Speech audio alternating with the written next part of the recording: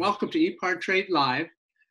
Today's session is High Performance and Racing Driveline Solutions, presented by Paul Lee, owner of McLeod Racing and FTI Performance, plus the NHRA Nitro Funny Car driver. Jim Oberhofer, a noted NHRA Crew Chief for decades, and Greg Samuel, founder of FTI Performance. I'm John Kilroy, Chief of Content and Audience Development for EPARTRADE. Welcome. And now just some quick kind of housekeeping notes on what we're doing here. All the webinar attendees will be on mute the entire time of the webinar so that we can proceed without distractions or interruptions. And then we recommend switching to speaker view on Zoom. And right away, we want to get your questions on driveline solutions, especially in drag racing. So you can give us a question, just click on the chat option at the bottom of the Zoom screen. And you can type in your question there, and we want to collect questions and go over them in the course of this next hour. So you're welcome to send us a question right now. Thank you. When it comes to helping anybody who's struggling with Zoom, unfortunately, we can't help you right now. So, just if you're having trouble, maybe go to zoom.us to download the software or figure it out. Sorry. And then we want you to know also that this session of EPARTRADE Live is being recorded and will be available for viewing at a later date. And then just a quick note on EPARTRADE. We've been around for 2 years now, and it's really been a fun project. It's a really robust, sophisticated digital platform for the racing industry to help everybody source racing products and suppliers. The concept here is that we're catching up for the racing industry on just contemporary digital technology. And you can use EPARTRADE 24/7 from wherever you are, and you can shop the world because there's no real borders on the internet.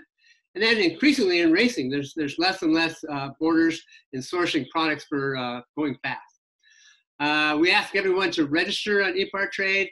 It's similar to getting a credential for a trade show. And it's another way to keep it kind of racing industry only and not just race fans or real hobbyists. EPARTRADE puts up basically the entire racing industry online. So 25,000 racing organizations at your fingertips, almost 6,000 suppliers throughout the world, over 16,000 racing businesses or buyers, over 2,000 professional race teams. And it's only for sourcing. It's not an e-commerce site. So we for sure don't want to compete with warehouse distributors, with speed shops or anybody in terms of selling parts. All we do is help you source products and source suppliers. Our smart sourcing software gives you more convenience, more options, quicker access to solutions. So that's my quick commercial for EPARTRADE. Thank you. And now we come to the speakers today. We're really pleased to have them on board with us and participating with EPARTRADE. Paul Lee, McLeod Racing, and McLeod Racing's been one of my favorite companies in the racing industry. I've watched them for decades, and they've just always been on top of the game. They've always had great people. They've always had great products. And McLeod's has been a rock steady company, just year in and year out. And that's really hard to do in the racing business over decades. Paul Lee's passion is NHRA drag racing. He started when he was 17. He's got quite an educational history, as well as a history in racing. Summa cum laude graduate from the Wharton Business School at the University of Pennsylvania. And he just loves being in racing and loves being the owner of McLeod, and then purchased FTI Performance in 2019.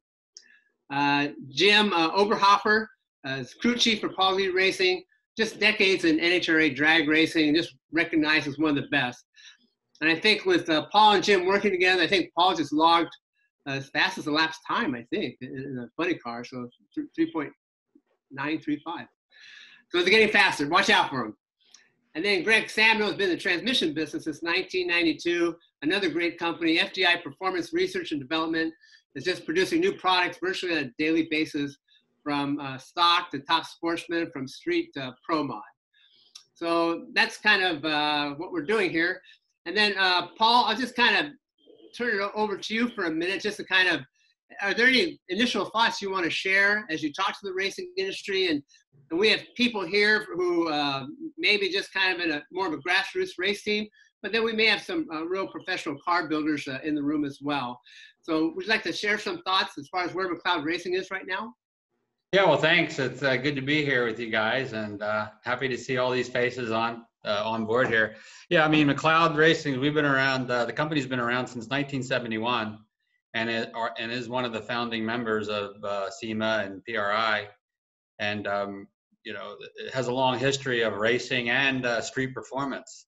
You know, in the last year or so, we've literally just, you know, we've never slowed down, and it's good to see that our industry is still strong through all this, you know, disaster that we're going through right now in the country. But as far as the, you know, we're in the hobby business, and as far as the hobbyists go, all of us on here are car enthusiasts. This is our passion, is cars and hot rods and drag racing, or any kind of whatever racing that you're into. This is our passion, and it's good to see how healthy. It's really refreshing to see how healthy our industry is right now, because our business, both McLeod and FTI, and Greg can, you know, he can vouch for this as well. We've just literally been nonstop, full throttle, you know, all through this, which shows me that the, you know, that the automotive aftermarket is healthy and strong, and it's really, really good to see that, you know, our passion is thriving through all this, all these issues.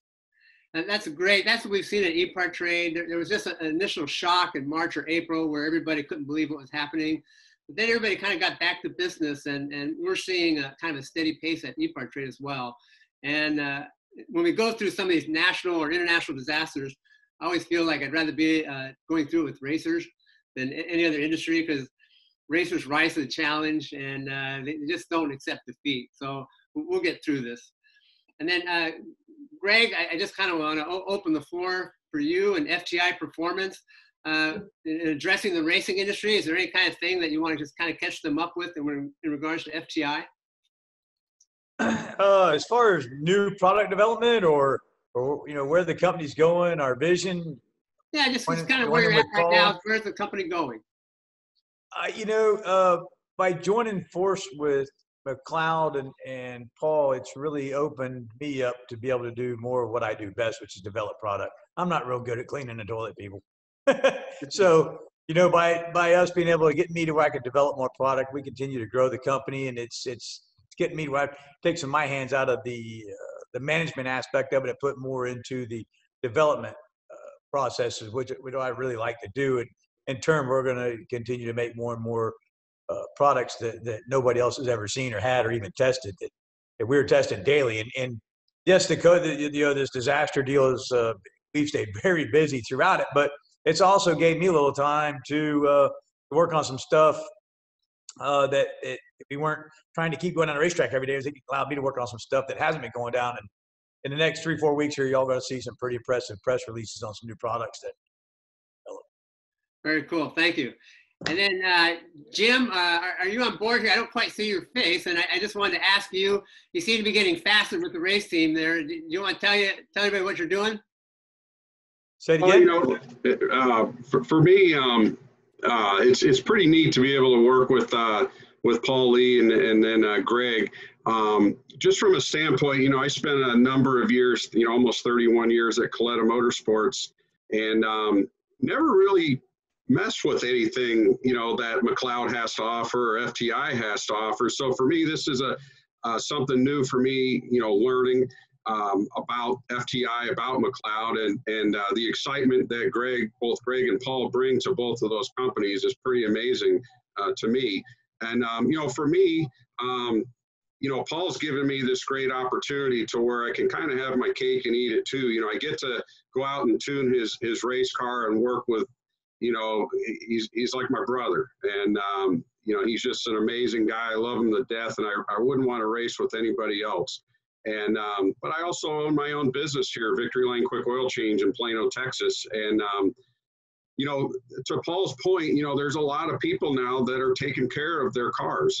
They're not going out buying brand new cars. They're looking at hanging on to their money. They're looking at taking care of their cars. So, you know, our business is, it's not doing quite as well as what FTI and McLeod are, but we're getting there. We're getting better each day. And as I tell everybody, at the end of the day, it's like I got to go. It's like I did the bottom end on Paul's funny car. I've got oil all over me. I'm a mess at the end of the day, but I enjoy it. That's great. I'd like to remind everybody in the audience again that we want to hear your questions. So just there's an option at the bottom of the Zoom screen for chat. So just open that up, type in your questions, and we'll get to your questions as we get them. Okay, thanks. And Jim, you all seem to be going faster right now. What are you working on as far as the race team? Well, with Paul's car, I mean, we're so fortunate, when we put this team together, Paul just said, hey, do what you think we need to do, as far as getting the parts and pieces that you need. And, I tried to, wanted to get some stuff from Kilroy Motorsports. They didn't have enough to supply us to get the team going.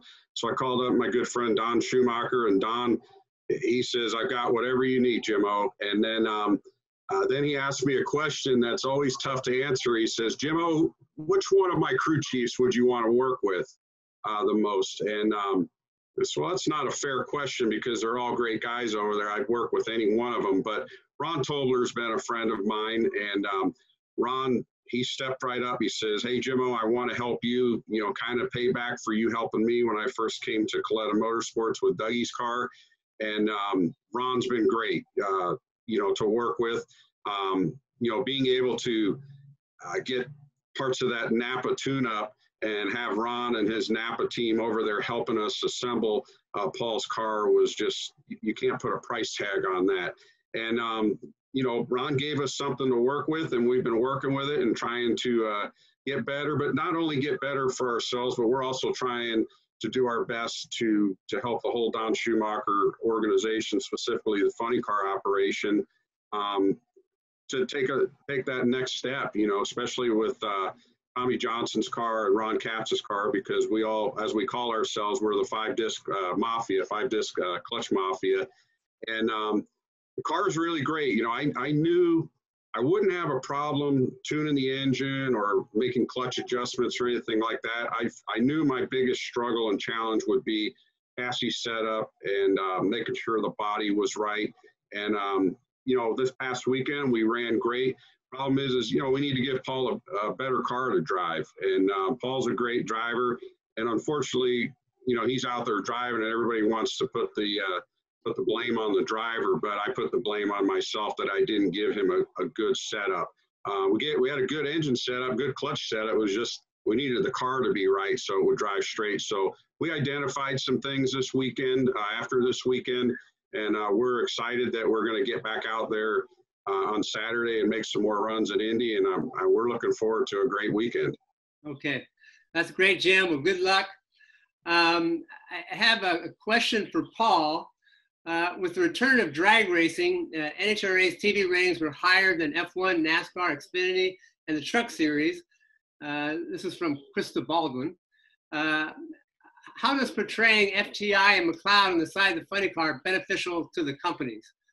So I guess what is the return that you're seeing? Well, I mean, I know that the old adage, there's an old cliche that I think Bob Taska's grandfather came up with years ago, is race on Sunday, sell on Monday. And I think that's as true today as it was 40 years ago when he said that.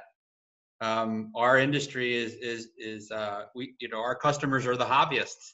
They're the racers, the race fans, the people out there are passionate about cars. So, and this is going on for many years. This is one of the reasons, of course, I love being in drag racing. I love driving my funny car, but it's also business too. When it's for many years, every time I've raced, I've been part-time, for the last 8 or 9 years, I've been part-time, but every time we've raced the car, we've had McLeod on the car or FTI, or, we advertise, we have dealer of the race sales through JEGS or Summit. And every time we race that week, bar none, is the busiest week we have in months.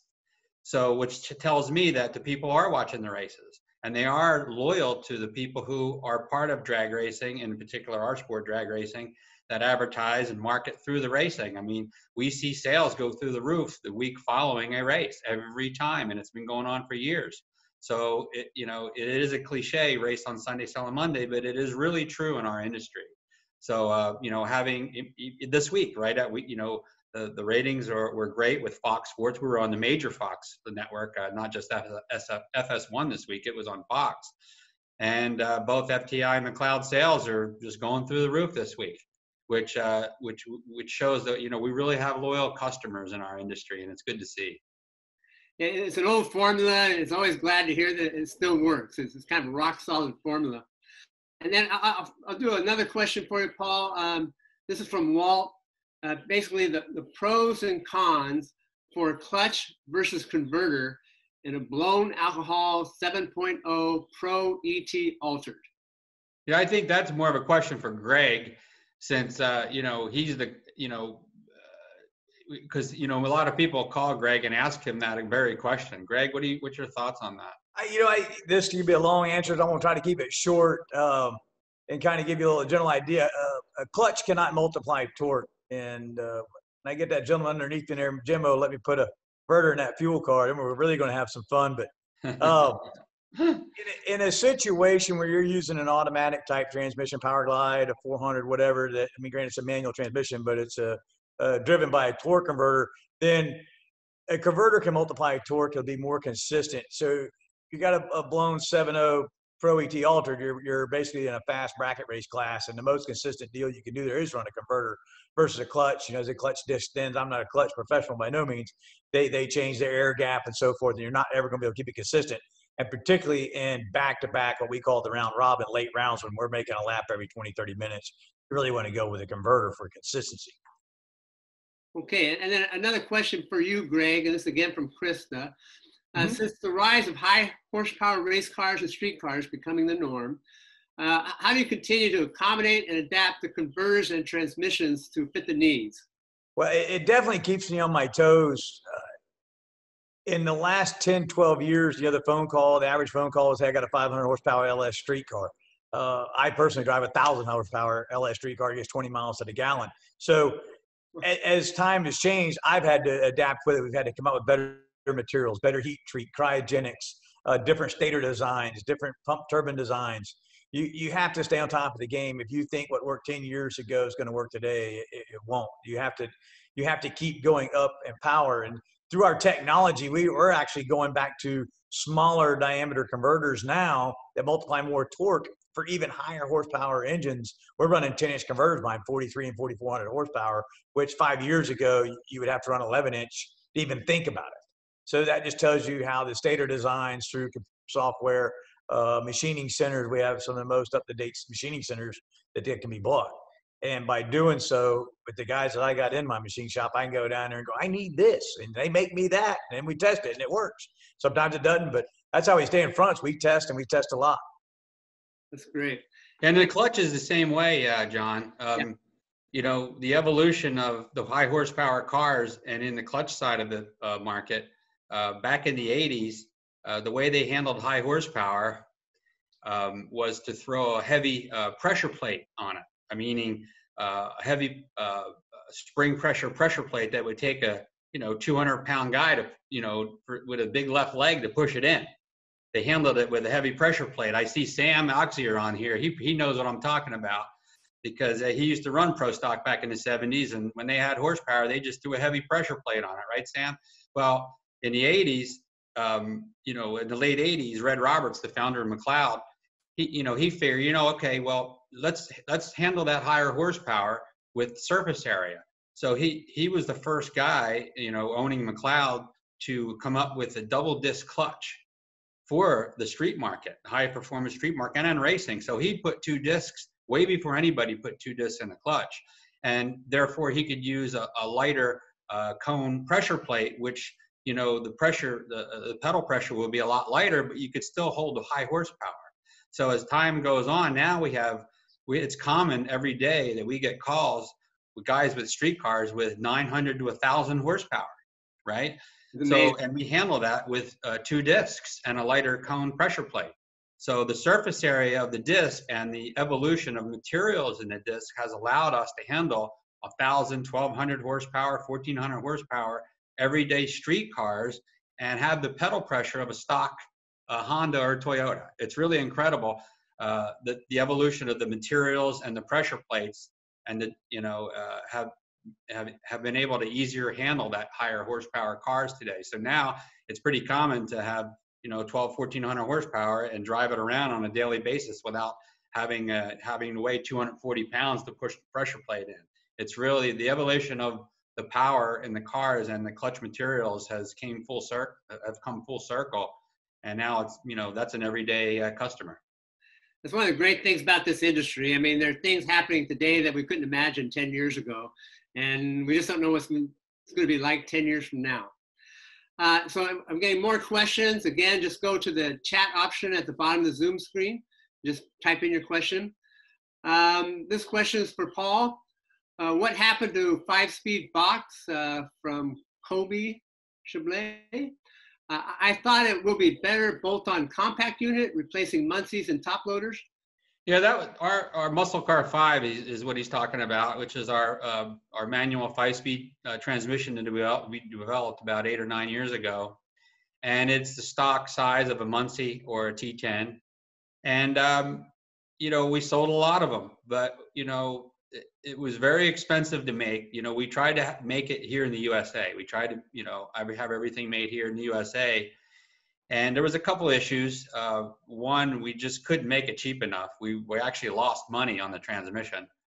And then, so, you know, we decided, you know, we sold more and more Tremix now. So we're one of the leading Tremix sellers in the country. We're a major supplier of Tremix to a lot of the big companies now. So, you know, we said, okay, well, you know, we have the Tremix, we sell lots of Tremix. We don't have the headache of developing our transmission and actually losing money on it. So we basically decided recently to stop production of it. It wasn't because we didn't sell them. We sold every single one we made. It's just that business-wise, we just couldn't make it economically enough here in the U.S. and we wanted to keep it made in the USA, and so, you know, we just stopped making it for now, and we're selling lots of Tremix. So we basically just transferred our sales from the 5-speed Muscle Car 5 to now we're just selling Tremix. We have them in stock and we're selling them like hotcakes. Great. This is an interesting question, and I'll start with Jim O. The question is there a future for composite driveline solutions for drag racing or racing in general? And is that ever discussed? Is that ever something people think about, Jim? We've talked about it for a number of years. You know, going back, we actually looked at, when I was at Coletta Motorsports, Connie was very interested in building carbon fiber clutch discs, and NHRA kind of put the kibosh on that. You know, we're always interested in lightweight parts, and driveline parts are always something very interesting. You know, when you get a top fuel car and you have a driveline failure of some sort, you break a input shaft. That's not very, very good. And it's a matter of who is going to be the pioneer. And I remember my mentor, Dick LaHaye, used to tell me, because Dick LaHaye and Connie Coletta, both legends in their own right, but they were very different. And Dick LaHaye used to tell me that, you know, things like that, you know, you need to be a pioneer, and usually pioneers got shot in the rear end with arrows. And, but Connie Coletta, he'd be all about that. You know, he's all for trying things like that. And it's really just a matter of who, like, you probably want to put it in a dragster first. You certainly wouldn't want to try it in a funny car with, you know, everything being underneath the driver, you know, the driver sitting on top of the drive shaft and everything. So it's definitely something that there's interest in there. The bottom line is, you know, how much does it cost, and can it work in our environment? You know, a nitro engine, you know, whether it's a top fuel or a funny car, they seem to wreak havoc on a lot of parts out there. And so it's really just a matter of finding somebody that's brave enough to try something like that, and then just kind of move forward with it. But I think it's something that could definitely, you could definitely try. Okay, great. I have kind of a general question for Greg.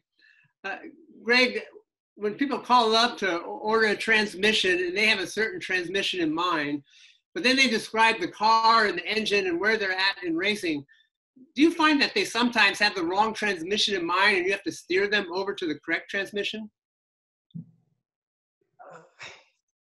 Yes and no. Racers are generally pretty savvy. They are going to do their homework. They're going to do their study. They want to make sure that they're going to get their best bang for their dollar. They want to know what wins. They want to know what lasts. And ultimately, they want to know what's the most important in anything in life that we do any purchase with. And that's, what kind of customer service am I going to get? So to answer your question, yeah, they call. They kind of know what they need.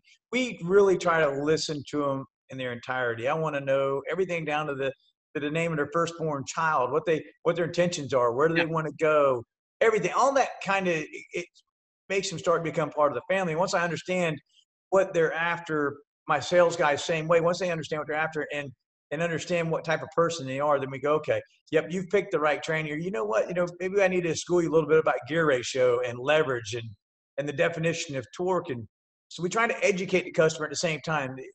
The internet is as many people can educate themselves. The bad thing about the internet, if it's on yellow bullet, is gospel. So sometimes you have to educate as well as listen to what they got to say and determine what the best thing for their package is. Particularly gear ratio. Most of the time, they're pretty spot on to what they're looking for as far as a transmission and a converter. But we'll definitely custom tailor it to make sure that they're getting exactly what they need, not what they don't need. The last thing I want to do is sell somebody something. They get home and it breaks, and only to find out, well, why did you get that for your car? That's not what you needed. We're not here for that. We're racers, just like everybody here. I've driven top dragster cars. I've been sponsored by Budweiser. I've professionally bracket raced. I've snuck into the races when I was 16 in the trunk of a car so I could go racing. I'm a gearhead, just like the rest of us.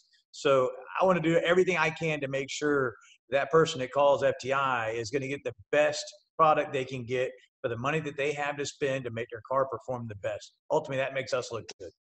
Okay, and then when it comes to drag racing transmissions and torque converters, is there kind of a mistake that people tend to make over and over again?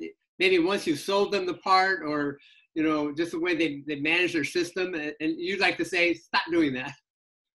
I'm gonna say the not really a mistake. There's a few installation errors that we really try to clarify that is really the lifeblood of a transmission. In automatic, we're gonna call them automatics, and they're all full manual, but they're still automatic driven.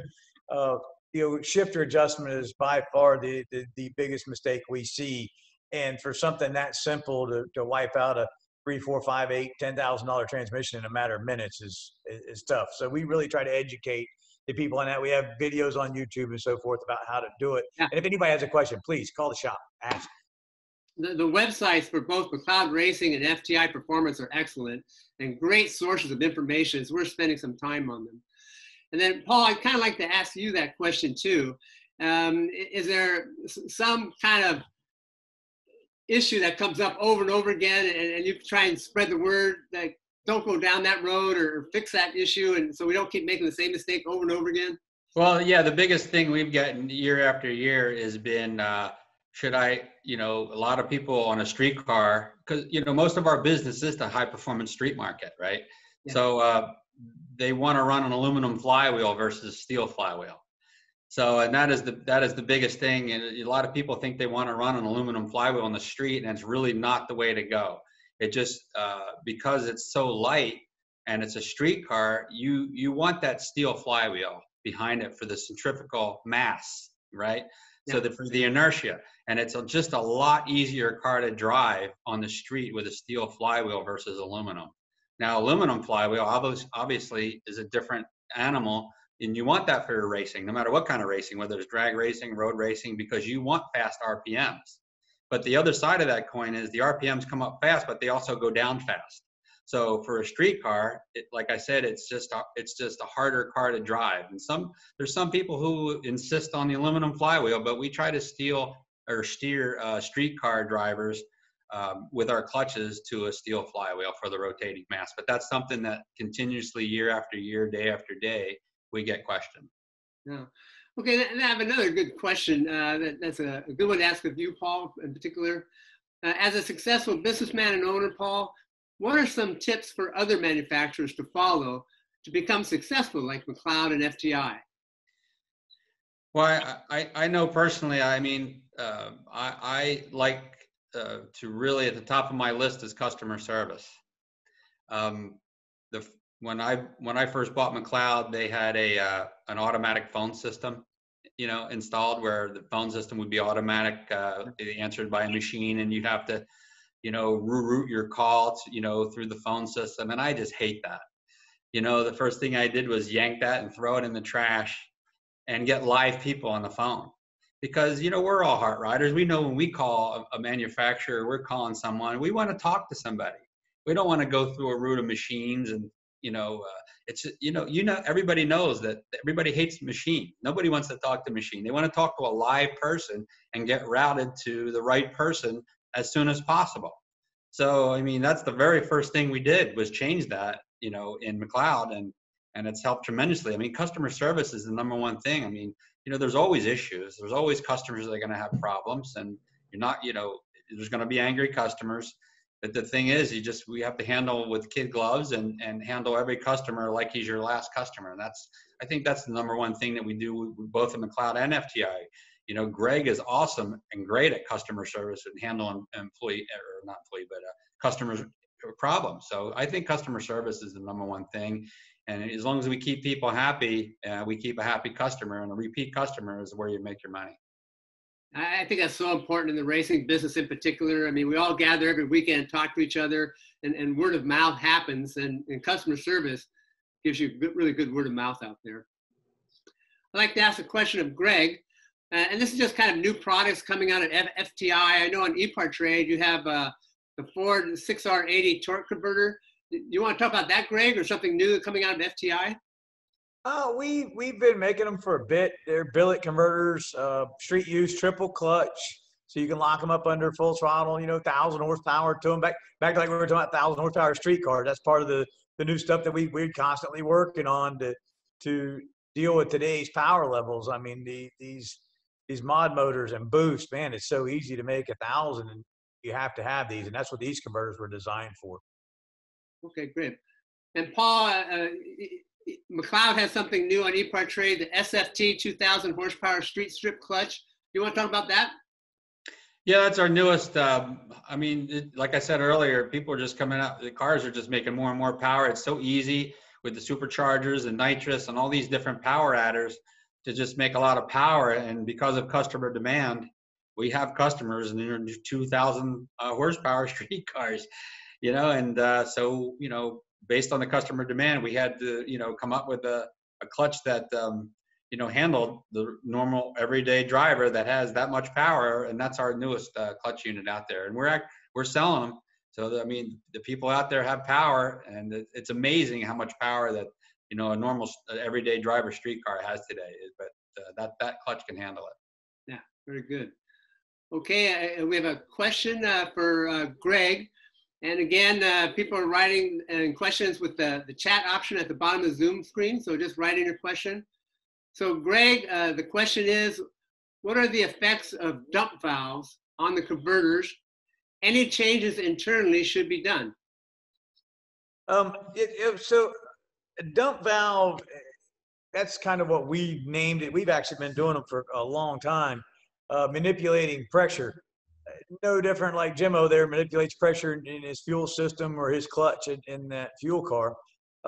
We're manipulating converter pressure, and the dump valve, so to speak, is really a generic term for what we're doing. We use different orifices and electric solenoids to change the amount of flow of oil through the torque converter, therefore changing the stall torque ratio or the torque multiplication inside the converter, and also changing how efficient the converter is. Now, there's parameters on this, and I think I've reached both ends of it, of how much pressure is too much and how little pressure is not enough. You can do engine damage with it, done it, paid the bill, testing with them, but it's in today's turbo world, not necessarily should it be really used on the street. You really don't need it on the street, but the turbo world, the small cubic inch motors with a turbo the size of that computer we're looking at on it, it's very difficult to get them to spool. So we change the pressure inside the converter and then bring it back to make it lock up, so forth. It's a very useful tool. As a golfer would say, it's another club in the bag. It's a necessary evil. You have to have it. We use it top dragster racing, super class racing, heads up racing. We make them up to 5 stages. So it's getting to be something that's used all the time. Now, as far as another question right down the line there is, about internal and external. So there's internal and external places you can get rid of this fluid pressure. We can go on this for hours, but we manipulate it in several different locations depending on the application of what you have. You have a 2JZ with a giant turbo under, you got a 600-inch motor with a pair of 88s. You're going to have it set up differently. But this is some of that technology that we talk about, that things that I do versus cleaning the bathroom that I have to stay focused on day to day. Yeah, very cool. Okay, here's another question, and I think it's kind of fun to reference the sponsors. So we're a little bit off topic, but I think it's a fair question, and there may be some owners of racing businesses, I'm sure there are in the audience. So Jim, I'll switch this to you. So you also own Victory Lane for oil change operation for just consumers. And it's my understanding that you and FTI and McLeod work with Global Electronics Technology for merchant services. And so we have a question, how's that working? And do you have something to say about Global Electronics Technology and the credit card processing that they do? Well, I've got to tell you that it's working absolutely fantastic. And, we've kind of always joked that, we always get complimented on the speed of our service that we have here. We try to do an oil change, a thorough oil change in 10 to 15 minutes, so we, in that 10 to 15 minutes, we have an 18-point inspection of the vehicle. We do the oil change. But what people are most impressed with is how fast the credit card processing is. They'll put their card in or they'll tap it and it immediately is approved and printing a receipt out. And they're just like, I've never seen something go that fast before. And I've never really paid attention to it until I had my own global terminal. And now when I go to like different places in the airport or different stores, and I'm always checking out to see how fast the processing is. And it's definitely not as fast as what we have here at Victory Lane. So it's a great service. Okay, yeah. They're great people, and we ran an article actually on their merchant services and EPARTRADE, and they're big sponsors in racing and race teams, as you well know, and so it's great to recognize them. And Paul, did you have something to add? Yeah, I mean, we use them at FTI and McLeod as well. I mean, there's a couple of things you look for in a credit card processor. One is price, and the other is service, right? I mean, the speed of it is important, like Jimmo was saying. And in our case, though, we don't do a point of sale, so we're more of we're more like call-in cards. But it's also fast. But we save money on it, and the customer service is great. I mean, so we've turned a lot of people on it. I mean, it is a better price. They've saved us a lot of money, and they provide a better service. So that's what we look for in any of our vendors. And I mean, I recommend anybody out there, just give them a try. Give them, ask for a quote and see what they can do. And I'm almost going to guarantee you they'll give you a better deal and provide a better service. And that's what we're all looking for to improve our business. Yeah, very good. Okay, back to Jim. I have a question. How different is it tuning a top fuel dragster or a fuel funny car? I would say, I mean, they're definitely different. A dragster's 300 inches. The motor is sitting over the rear tires basically, and the funny car is 125 inches with a body on top of it, and the motor sits out in front of the driver. So, the easiest way to kind of compare the two is with a dragster. As far as a tuner, you have to be very aggressive. On how you tune the car. And as a driver, you have to have finesse because it is a 300-inch wheelbase. It's real easy if you oversteer it, overdrive it to get that thing whipping around out there, which could cause some problems. For a funny car, I always look at it, you have to have some finesse to tune the thing. So you have to think about the fact that it is a shorter wheelbase, the motor's out in front, and so you're not getting all that traction that you would get on a dragster. So you have to have a little bit more finesse. And I always said that the driver had to be a little bit more of an animal driving a funny car. You can't be both, and you can't be aggressive as a driver and a tuner in a funny car. You'll fail, especially as on the tuning side of things. The best, when I was at Coletta Motorsports, and I worked real close with my brother Jono and Nicky Bonifani back when he was tuning the DHL car with my brother. We would always have about 10 thousandths more compression in the funny car because we felt that little bit more compression ratio, even though it's very low in a nitro engine, around 6.5 to 6.8 to 1. We felt it gave more torque, which was better for the funny cars moving it because they were, I believe almost 300 pounds heavier. Now, with the dragster, we always ran the supercharger about 5% faster than what we did with the funny car. So we always felt that the blower was more horsepower, especially out in the middle of the track. And you just couldn't have that kind of power with a funny car out in the middle of the track. So that's why you see some of the differences, in speeds at the 8th mile. A dragster will run a little faster because they do make more power. But with the funny car, we try to create a little bit more torque. And, they're both fun. They're both mechanically, they're fun to work on. And if you have if you pay attention to all your notes over time, you can have a very successful car. It's more about the group of people you have working on the car, the owner of the team, the driver. I mean, there's just so many things that go into making a great team. And we're pretty fortunate. But I love running them both. But I'm really enjoying this funny car a lot. That's great. And then, Jim, I just want to ask you, you spend a weekend at the track and maybe even just watching the sportsman classes. Do you see like a repeated missed opportunity by some of the race teams when it comes to drive lines? Like, does something occur to you that, if they tended to do this more and more or better and better, they'd be faster? Are there any missed opportunities and driveline solutions that you see? Well, as far as what we're doing on the nitro side with the funny cars and the dragsters, I mean, there's always opportunities out there to do something. Unfortunately, a lot of those opportunities cost money. Now, Greg was talking about a torque converter, in a fuel car.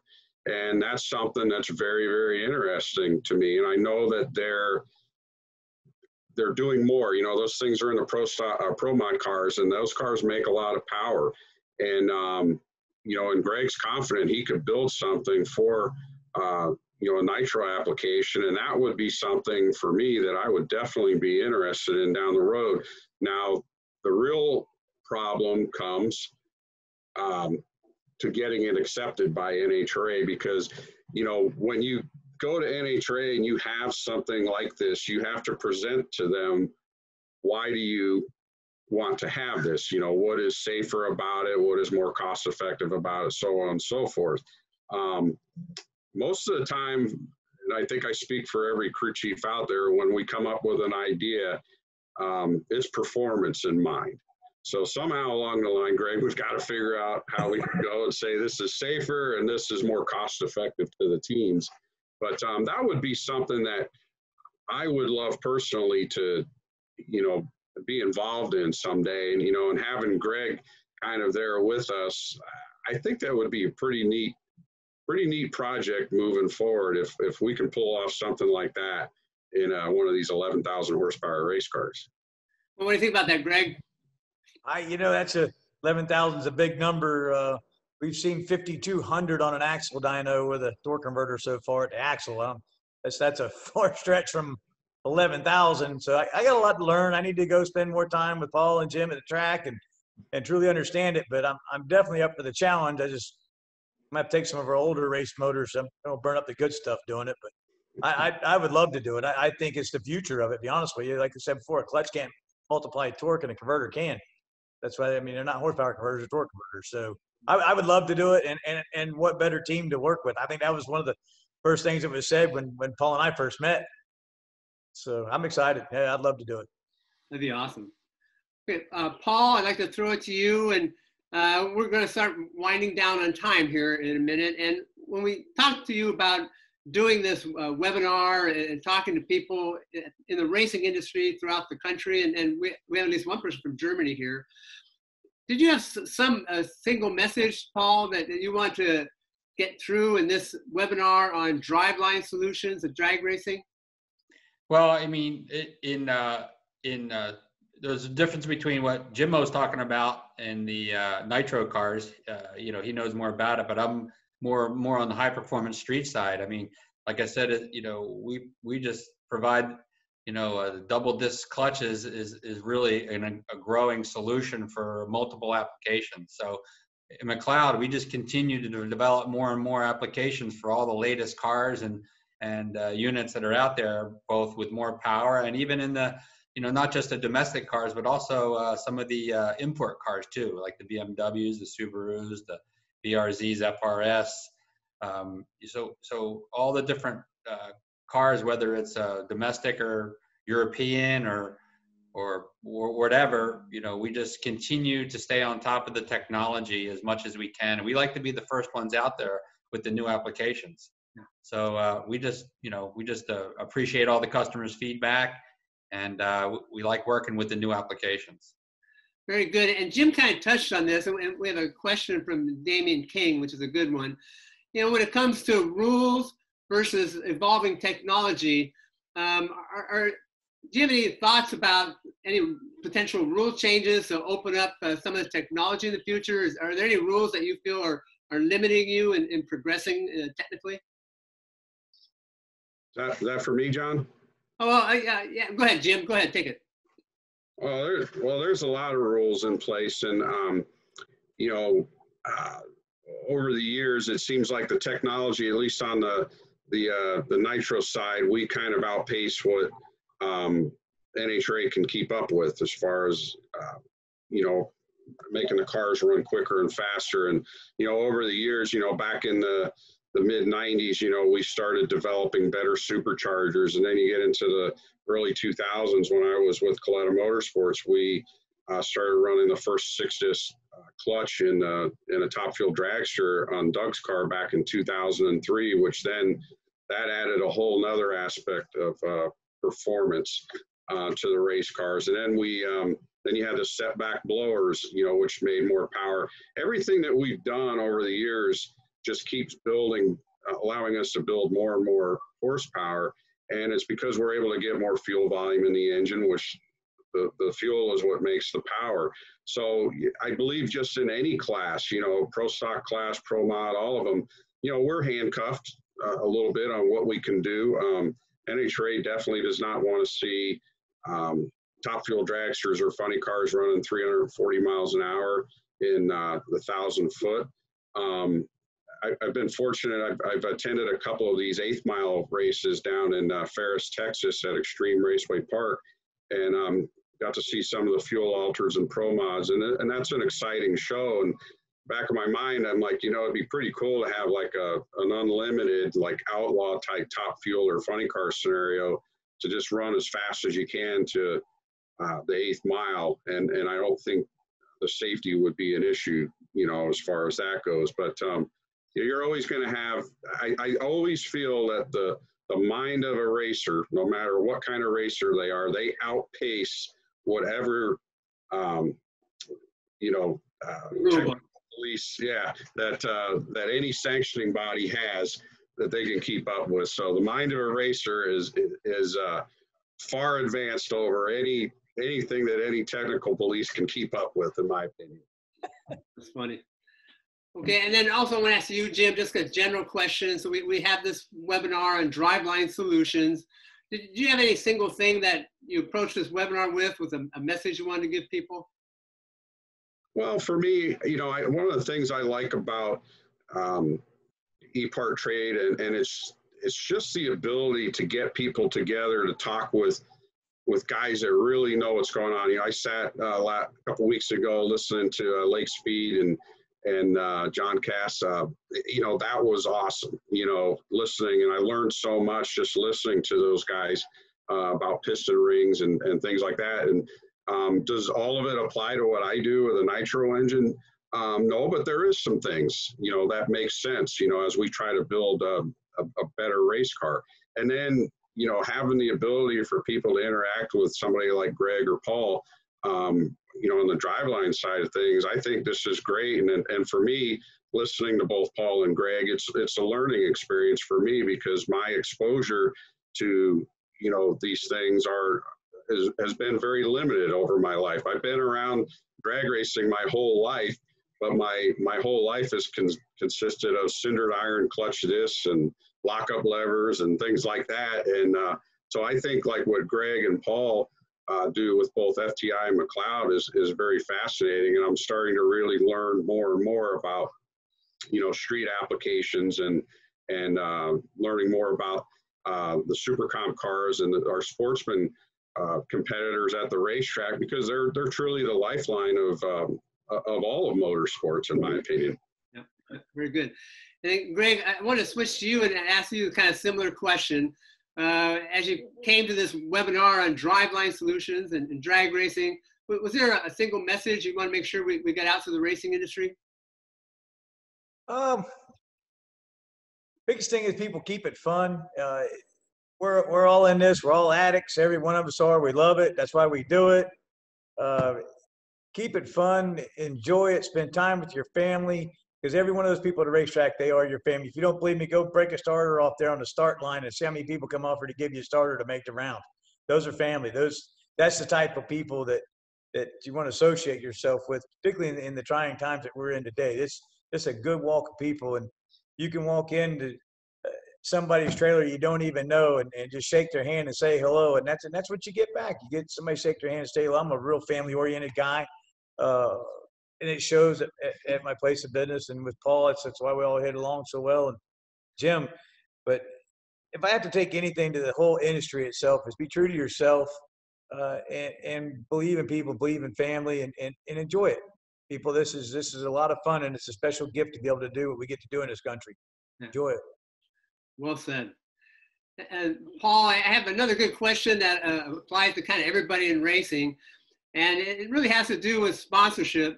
And how do you approach the task of not just getting a sponsor, but making the sponsorship collaboration work, Paul? Well, I mean, today's world, I mean, the days 30 years ago, if you put your decal on a car for branding, those days are long over.